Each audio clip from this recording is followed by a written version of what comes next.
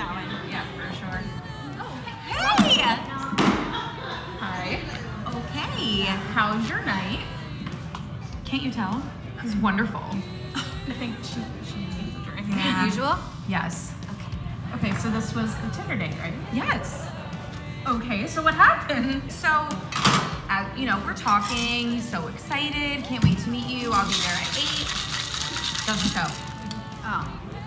I text him, hey, I'm here. Where are you? Nothing. Crickets. Honey, I'm sorry.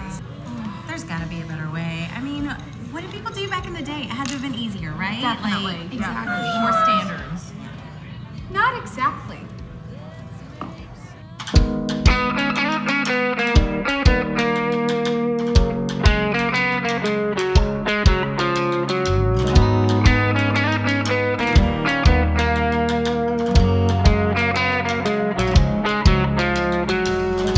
Let me take it back to a time when love had rules, when love could be a crime. Millie loved Bo and they were wed. It was happily ever after, or so they said.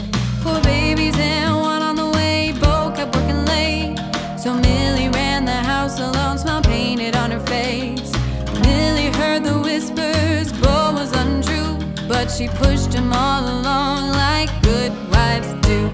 But curiosity knocked on the door, so Millie answered the call. She found out that the whispers were whispers at all. That is not the man who married me.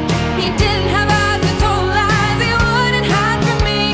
The man that I wed had the purest of hearts. We made a vow till death do us part. But the deal went out the door when Millie screamed. That is not the man who married me.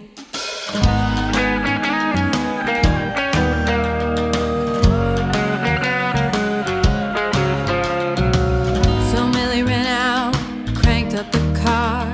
She drove that Model T straight through the wall. She said, I'm leaving you behind, Bo, and I'm taking the kids.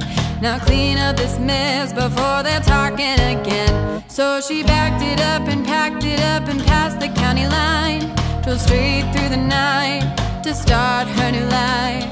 Everyone kept asking Millie why she up and left. She told them to ask Bo and the judge's wife, Beth. That is not the man who married me. He didn't have eyes and told lies he wouldn't hide from me. The man that I wed had the purest of hearts. We made a vow till death do us part. But the deal went out the door when Millie screamed. That is not the man who married me. Years went by and Millie heard his name again. A voice said, please come home, there's been an accident. Guess the judge found out what Millie knew long ago, and in a fit of rage, the judge ended Bo. Millie had to identify the man on the floor. She said, I knew